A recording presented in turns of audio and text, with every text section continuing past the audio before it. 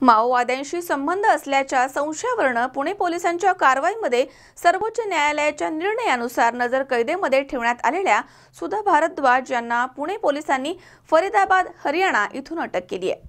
माओवाद्यांशी संबंध असल्याच्या संशयावरून पुणे पोलिसांनी केलेल्या कारवाईमध्ये सर्वोच्च न्यायालयाच्या निर्णयानुसार नजरकैदेमध्ये ठेवण्यात आलेल्या मानवाधिकार कार्यकर्त्यांपैकी ॲडव्होकेट सुधा भारद्वाज, ॲडव्होकेट अरुण परेरा आणि वर्नन गोन्साल्विस यांचा जामीन अर्ज शुक्रवारी सत्र न्यायाधीश के.डी. वडणे यांनी फेटाळून लावलाय।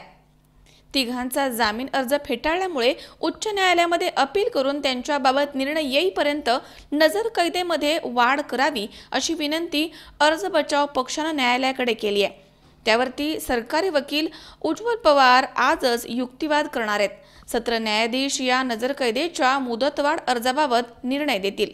मुदतवाढीचा बचाव पक्षाचा अर्ज सत्र न्यायालयाने फेटाळून लावला तर कोणत्याही क्षणी मानवाधिकार कार्यकर्त्यांना अटक होण्याची शक्यता आहे।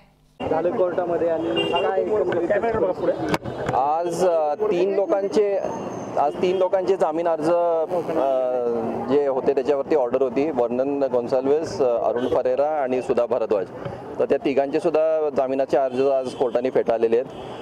मुख्यतः कोर्टाने हे धरलंय की जे काही डॉक्युमेंट सीज झाले होते, आधीचे जे आरोपी अटक होते प्लस ह्या तिघांकडून, तर ते डॉक्युमेंट्स ईमेल्स असतील तर त्याच्यावरनं असं सिद्ध होतं की आमचं CPI माओवादी या संघटनेबरोबर आमचा संबंध आहे आणि या कारणासाठी कोर्टाने प्रायमा फेसी केस मेड आउट केली प्रॉसिक्युशनने आणि म्हणून आमचे अर्ज फेटाळलेले आहेत। आता पुढे काय करणार आम्ही आता एक अर्ज फेटाळल्यानंतर एक अर्ज परत एक दिलेला आहे की आम्हाला हायकोर्टात ह्या ऑर्डरच्या विरुद्ध जायचं आहे, परंतु तोपर्यंत आम्हाला एक आठवड्यासाठी हाऊस अरेस्ट जे आज रात्रीपर्यंत आहे ते कंटिन्यू व्हावं एक आठवड्यासाठी, असा एक अर्ज दिलेला आहे। त्याच्यावर अजून ऑर्डर झालेली नाही आहे।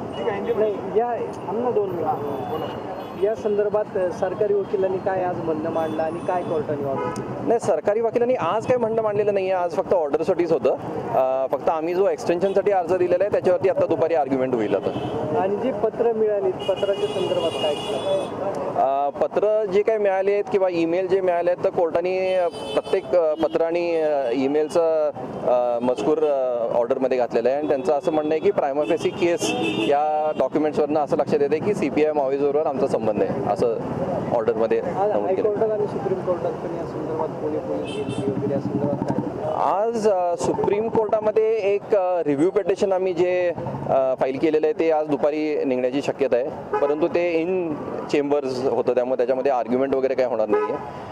आणि तसंच हायकोर्टात सुद्धा एक 2-3 पिटिशन्स आज निघणार आहेत दुपारी। जे काही आरोपी अजून अटक नाही झालेले त्यांचे वॉशिंगसाठी जे पिटिशन्स आहेत ते आज दुपारी निघण्याची शक्यता आहे। अमोल उदमले सह हर्षल कोठावदे, C24 तास, पुणे। सबस्क्राइब करा आमच्या YouTube चॅनलवर आणि बेल आयकॉनवरती क्लिक करा सर्वात पहिले आपल्या परिसरातील बातम्या बघण्यासाठी।